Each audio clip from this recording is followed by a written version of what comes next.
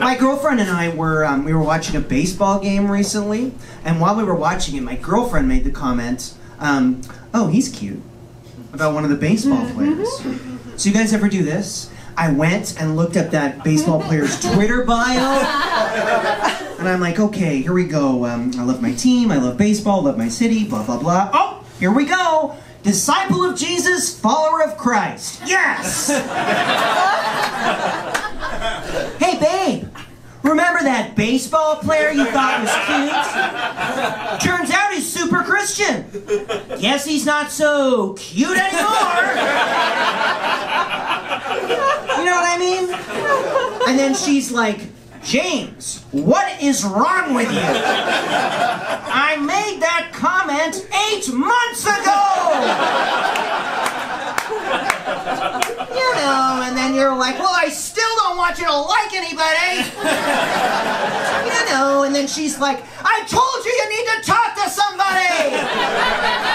You know, and then you're like, no, I don't, I'm fine! You know, and then she's like, I'm leaving! And look, relationships. If you guys got them figured out, give me a call.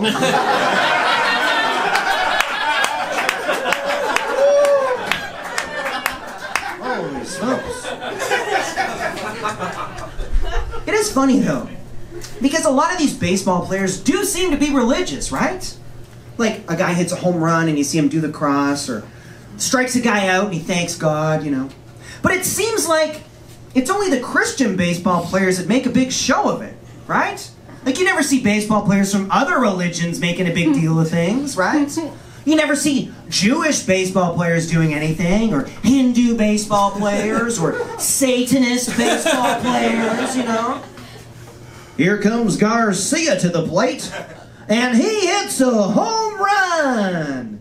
Now comes the part where he points to hell and mimes slitting the throat of a pig. Lets himself be covered by all of its hot, hot blood. 4-0 Marlins.